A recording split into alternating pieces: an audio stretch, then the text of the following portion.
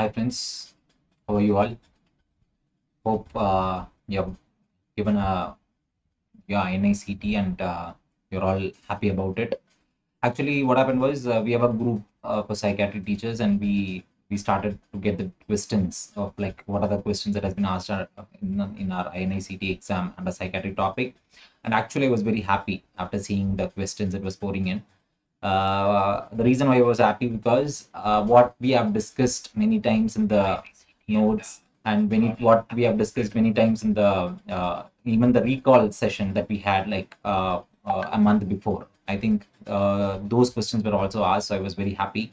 So we'll just go into the questions and then see the answers and hope everybody would have done it well. So with here are the questions. First and the foremost, SCORF criteria questions are used as a tool for evaluation of. Yes, I think most of you would have got it right. Yes, eating disorders. Because this we have put it in our video also. We have made sure that students should read it by heart because SCORF is a question which is comes under the eating disorders lesson, specifically which helps to assess whether the person is sick, feeling sick because of uncomfortably full, or he feels that he has lost control over the diet, and very importantly, the weight that they feel is 1 stone. Okay, so that is a CO, and F is he feels too much of fat, and he feels that food dominates his life. So I think we have already discussed in detail in the videos. So I was very happy when I read that because it gives you a nice feeling, right? You read something or you anticipate something and you see that in the question paper. I think it gives you a nice kick. I hope everybody would have given the right answer. Coming to the next question, patient with low mood, decreased interest in activities, and low energy, with decreased sleep and refused to eat. Upon asking, he says, I have no head, it's missing. How will I eat? What is the type of delusion? I think everybody would have got it right. This is nothing but nihilistic delusions. Yes, the nihilistic delusions already we have told, right? Nihilistic delusions. They have specifically asked what is the type of delusion. So the answer is nihilistic delusion, where it is where a person feels that nobody exists. Because I've been saying this in my video also, so like in my classes also. See, actually the same type of patient that I saw in my clinical practice, where the patient told that he doesn't have the gut, so he's not going to eat. Okay, so he says that how can I eat when the gut is not functioning? So here it is just the change of the word from the gut to head. So how can I eat? So after this is also most expected, and I think the examiners are in really good mood because they want to assess whether you know about the types of delusions. Yes, that's really nice seeing this question. A 35-year-old male presented to the emergency department with priapism of the past 7 hours, that is painful erection of penis. In detailed history, we have that last 3 weeks he have been taking some medicines given by the psychiatrist. What are the following drugs which causes this complication? Basically, what is the question is, what is a drug that causes priapism? Yes, what is the answer? Did you get it right? Yes, the answer is trazodone. In our notes, if you have seen that trazodone is a priapism, and do you remember this? What is this? Do you remember this? We have been we had a recall session of old question papers. In that, I had the question like which of the following is a novel antidepressant, and I have given the certain options. And there we have specifically discussed about Sari and Spari. Okay, where I told that Sari, trazodone, is a drug which causes priapism. So I'm in cloud 9. Yes. Next. Liability indifference is seen in which of the following condition? It's a most notorious question. It's a very interesting question. I think the examiner wants to know whether this person knows some basics in psychiatry. Liability indifference is a characteristic feature of conversion disorder. Okay, that is like, see, today by 9:10 or 9:15, you're not able to walk. Okay, you're walking till 9:05, 9:10 or something. After 9:10 or 9:15, you're not able to walk. How will you feel? You'll feel really distressed. Oh my God, what happened? Why is this happening to me? How is it possible? Where should I go? Whom should I go and ask for help? That is a normal concern, right? Now, when a person with conversion disorder, what is conversion disorder? It's conversion, it's nothing but it's a conversion of your psychological. There is a psychological pain, yes, which is converted to a functional neurological symptom. It's conversion of a psychological pain to a functional neurological symptom. So basically what happens is that that psychological pain gives them a lot of guilt or distress, and when it is converted to neurological symptom, naturally that guilt will not be there. So that's what it is called as law-Belian difference. When you see in the notes, you would see. Actually, again, I'm going to show you this. Do you remember this in our recall video, like 1 month before, previous question papers? There was a question on conversion disorder before also. There also I have discussed about the question was about the previous year question paper was prevalence in males versus females, children. And so after I discussed about that, I also explained that there are certain important terms that you should know.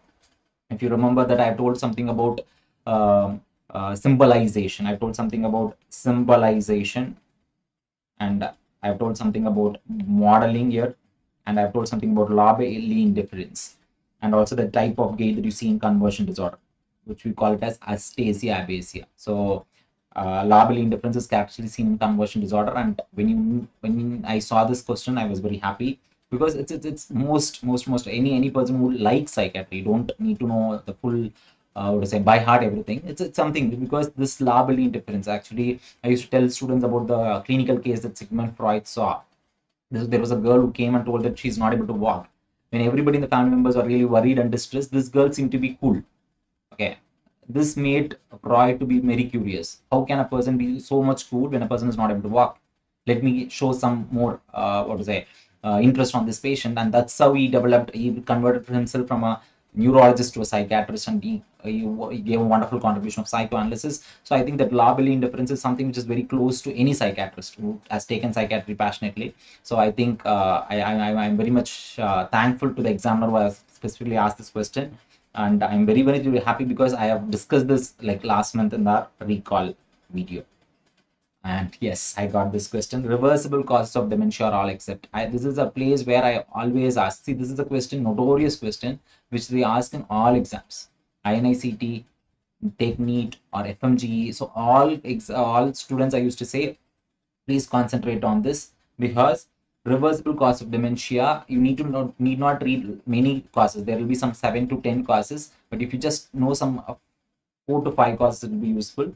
Even in the notes, you can see that there are reversible causes of dementia, and here we have seen that in the last month series. So it's like vitamin B12, B1, and niacin deficiency, where they have chosen vitamin B12 as one of the choice. Hypothyroidism is also one of the choice, and NPH, normal pressure hydrocephalus. So these three hat trick, I got it, because starting from the conversion disorder and that priapism caused by trazodone, and this reversible cause of dementia, that too not even from like what to say notes or videos. It's just from even the recall session itself, we were able to get 3 questions. I was very happy. And tactile hallucinations is seen in chronic cocaine users, called as fumigation. I think this is not that much difficult. I used to always tell students about this. A person comes and says that he's having auditory hallucinations. You always think that the cause would be what? Schizophrenia. Yes. A person comes and says that he's having visual hallucinations. What you will say it is? It is delirium tremens, seen in alcohol withdrawal. A person comes and says that he's having tactile hallucinations. What do you call it as? You call it as cocaine buzz or fumigation. And a person is having, this is the same. So olfactory and gustatory hallucinations, you will have temporal lobe epilepsy. These are some basic things which we'll discuss as the first thing when we deal with psychiatry. So this tactile hallucination is also called as McEwan sign. And when this is just as an hallucination, a person comes and says that, sir, I'm able to feel that something is crawling on my skin. That is called as hallucination. So that is called as tactile hallucinations, which you call it as fumigation or McEwan sign. There are people who come and say that, sir, I can feel that I believe that there are insects that is living inside the body. That is called as delusional parasitosis. So that is delusion, because belief goes into delusions, whereas perceiving something when there is no stimulus is called as hallucinations. Yes, which of the following is true about lithium? It's a very simple here. Okay, fine tremors. Okay, because why we always say this is that, you know, that lithium is a notorious drug. Okay, lithium is a drug which was certain important things. Any person who who's very interested in lithium is a person who's who's an older person, who's an old school psychiatrist who's very much fond of lithium. They have these wonderful one words that they ask. John F. Cade gave what? John F. Cade gave what is called as lithium. And second one word is that we have something called as lithium is a drug which has a narrow therapeutic index. That's again a very repeated question, and very important question that we ask is what is the range of it? We call it as 0.8 to 1.2 milliequivalents per liter. Okay, and very important point that you should know is when a person presents with fine tremors. When a person presents with fine tremors, it's because of the therapeutic dosage, and when it becomes therapeutic dosage, yes, and when it becomes coarse tremors, when it becomes coarse tremors, it becomes toxicity. Okay, so that is how we differentiate. So I think this is a very basic question. Yes, and this is my God, this is my I love this question. A patient with schizophrenia is being treated with clozapine. The patient has to do regular blood monitoring because of what? I think this is a MBBS first year level question, because they have specifically told blood monitoring is needed. Why? For what else they will do? Blood count, agranulocytosis. Moreover, any person who is going to any exam, leave alone INICET, any exam, NEET PG or INICET or FMGE, should know that clozapine means agranulocytosis. Clozapine means agranulocytosis. I used to always say, why did I wait for 4 months before starting clozapine? Because I'll give a lot of patients risperidone, olanzapine, and quetiapine. I'll wait to start on clozapine. Why am I waiting? If a patient asks me, sir, why didn't you give this as a drug as the first choice? Because of the life-threatening complication of agranulocytosis. So again, that's a wonderful question. This is the only question. This is the only question that I was a bit worried when I saw the question, because this shows some small sadistic trait of the examiner. It's how, because we are not going for a small exam, it's an INICET exam. This is the drug which is approved, FDA approved this drug in March 2023, and they have asked in May 2023 the exam.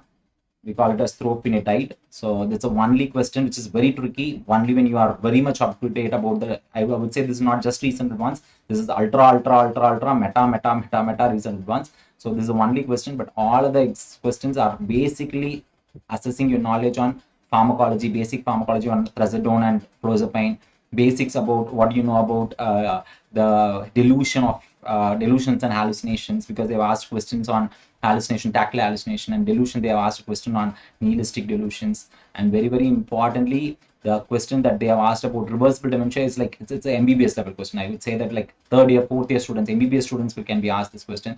So I think as you have done a wonderful preparation for the INICET, I think out of these around 9 questions, I think 7 to 8 will be a clear shot.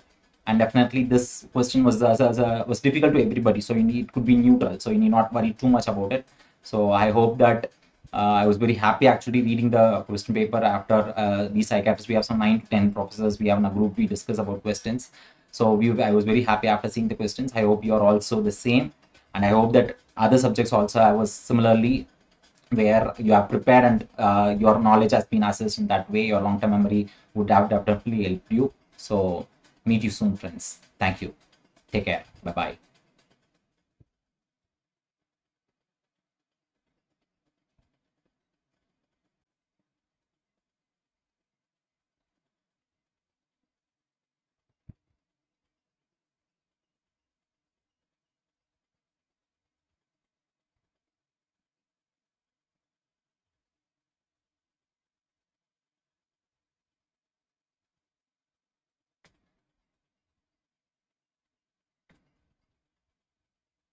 Hello.